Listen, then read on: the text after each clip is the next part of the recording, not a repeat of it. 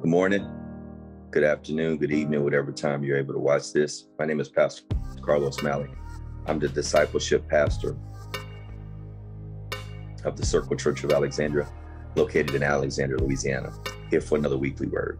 This week, our word is discipline. I want to read a text to you, and it comes from Hebrews chapter 12, starting at verse 7. And it reads, "Endure suffering as discipline. God is dealing with you as sons. For what son is there that a father does not discipline? But if you are without discipline, which y'all receive, then you are illegitimate children and not sons. Furthermore, we had human fathers discipline us, and we respected them. Shouldn't we submit even more to the Father of spirits and live?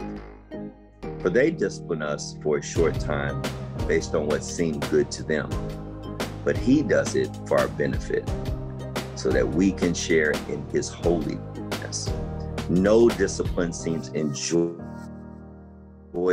at the time, but painful. Later on, however, it yields the peaceful fruit of righteousness to those who have been trained by it." I want to give you just a brief history. The author of Hebrews in this particular section is using an analogy of the benefit of having our father's discipline.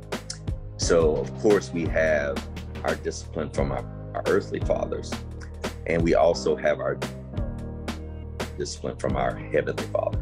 And when you think about discipline from the perspective of an earthly father, that discipline at the moment doesn't feel good. I don't know too many people that like to be corrected. I mean, even in the professional world, when you give feedback to people, they just don't receive it very well. I think that goes for most of us. We always want to be told how great we are, how we're doing everything right. But when someone gives us constructive criticism or feedback, oftentimes we take it personal.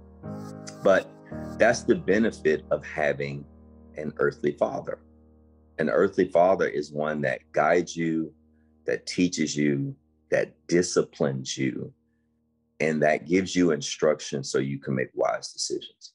My late grandfather, Mr. Lawrence Bradshaw Sr., was a very stern disciplinarian. In fact, when I was a young kid and even a teenager and young adult, he was very difficult to be around. For me, he was very difficult to listen to. And so I respected him as my grandfather, and I still respect him as my grandfather. But in terms of our personalities, they often, they butted heads. We butted heads, excuse me. But I lost him in 2004 when I came back from Germany. And I immediately felt the impact of that loss, because the voice that once got on my nerves was now the voice I yearned to hear, the voice that I missed, the voice that I needed to give me guidance and instruction as I was now approaching my mid-20s, going into my 30s to make some very critical decisions. But I'm grateful that my grandfather did what he did. Number one, he didn't have to do it because he was not my biological grandfather, which, you know, when I think of the story of our Lord and Savior Jesus Christ, how Joseph wasn't his biological father. And yet he answered the call to be his earthly father in order to raise him and prepare him for the ministry that God will call on his life when he was 30 years of age. And so my grandfather, in essence, took on that responsibility that was not his. And in this text, it talks about illegitimate sons. Just to put this in context, if a son who was a Roman citizen did not have a father, that means that he was not privy to any type of earthly inheritance. We see that today. If a person doesn't have a will, and they say that, hey, this man was my father, and there's no record of this person, son or daughter, being connected to someone through a legitimate lineage, then they will not be privy to an inheritance. And that's how it was in this culture. But let's think about not only our earthly existence, but our heavenly existence for those of us who are in Christ Jesus.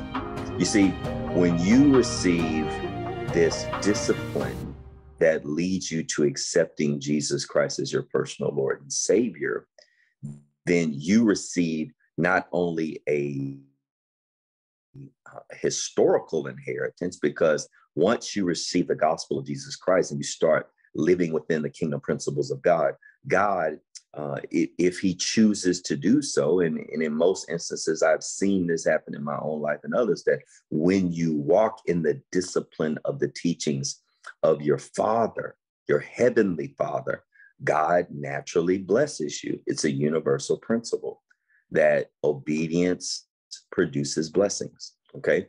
Now, someone may argue and say that's not a guarantee and that's not a promise.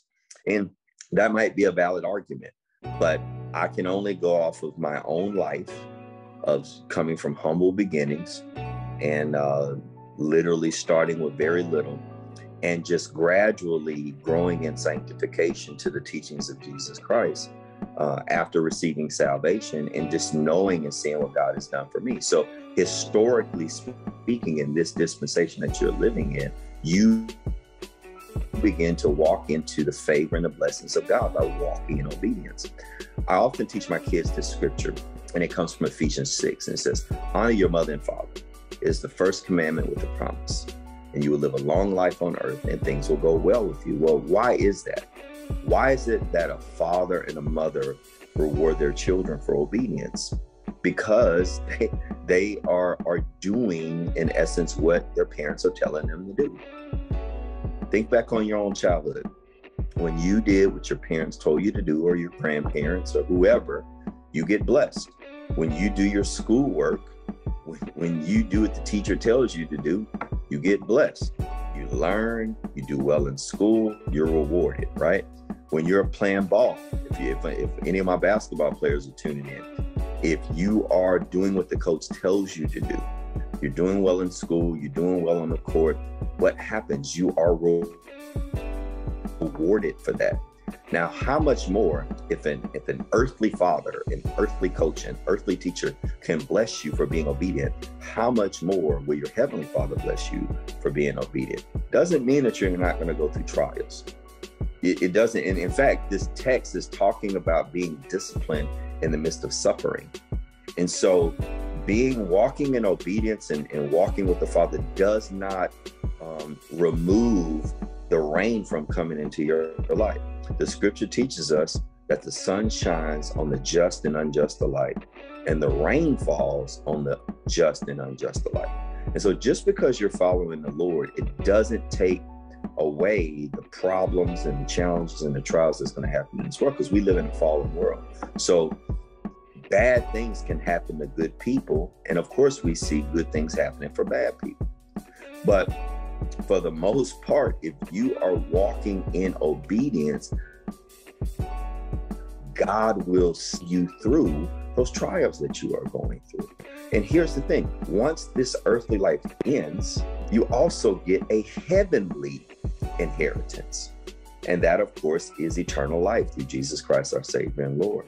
And so this life that you walk in discipline is a win-win. It's a win-win for you while you're on earth, and it's a win-win for you when you receive eternal life and you ultimately are rewarded by transitioning and going where God promises us to go, and that's to be on the right side with our Lord and Savior Jesus Christ. And so tonight, or again this morning or today, whenever you're watching this, let's think about what it means to walk in the discipline and the blessings of walking in the discipline of our Father. When you think about the Great Commission, when the Lord says, all authority has been given unto me, go therefore and make disciples, discipline. Disciple in essence means follower of Jesus Christ, someone that is disciplined to following the scripture, to following the Great Commission, to following and being obedient to the word of God. And so as we think about this week, let us focus on whether I'm talking to the church, whether I'm talking to the basketball team, whether I'm talking to military members or anybody who's listening today, this evening, tonight, whenever you catch this video. Let us make sure that we are walking in the discipline of Christ. Coach John Wooden, and I'll leave you with this quote, said that a person who, in essence, walks in discipline is a person that would not have to be disciplined. And that's not exactly how the quote came out. But in essence, when you're doing what you are supposed to be doing, you won't have to worry about anybody correcting you. Now, of course, the word of God is always going to convict us, affirm the things that we're doing right in the word of God. But in essence, what Coach Wooden is saying is that when you walk into obedience of what you're supposed to be doing, you don't have to be concerned about being corrected. Now, we know the word of God is always going to correct us because the word of God is always weighing your heart, the things that people do not see. But when we walk into the obedience of God, when my sons do what I tell them to do, when they wake up in the morning and they go through the routine of brushing their teeth, washing their face, making their bed, doing what mom and dad tells them to do, doing well in school, things go well for them. I don't have to correct them when they are already walking in the discipline and the obedience that I have taught them. It is when they step out of line that I, as their father, have to step in and I have to remind them of things that they should be doing in order to remain obedient. And so as we think about our own lives this week, think about the word of God. How is the word of God convicting you? What area of your life do you lack discipline? Do you lack discipline when it comes to being obedient to the word of God? Do you lack discipline in terms of your engagement in the church? Do you lack discipline in the way you're taking care of the temple that God has blessed you with? Do you lack discipline at your job or at your place of business? Where do you lack discipline? Where do you lack discipline here today, this evening, and tonight? And what should you be praying about that God can help guide you or send people to help you as you work on those undisciplined areas of your life?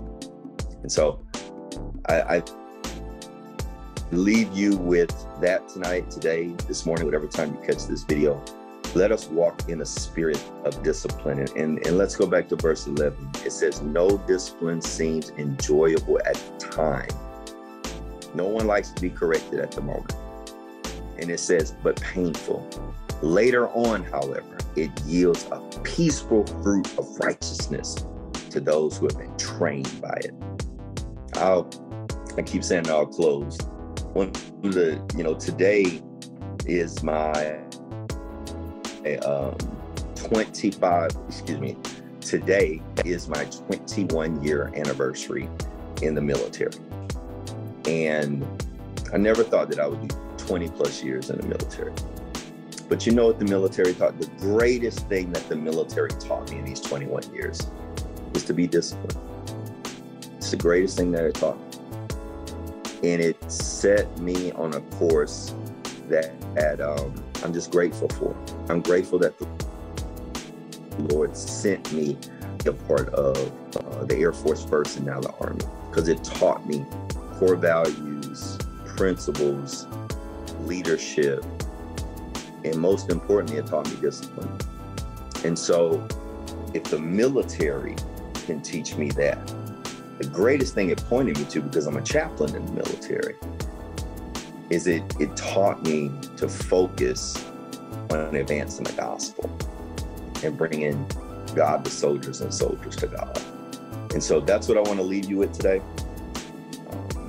Let us focus on being disciplined, even though it doesn't feel good at the moment. Just know that if you stick with it, if you stick with God, if you stick with his word, if you follow his spirit, that he has great things in store for you, not only in history, while he had you here advancing the kingdom of God on earth, but most importantly, he has great things awaiting for you in eternal life. Thank you for tuning in today. God bless you. Till we meet again. Take care.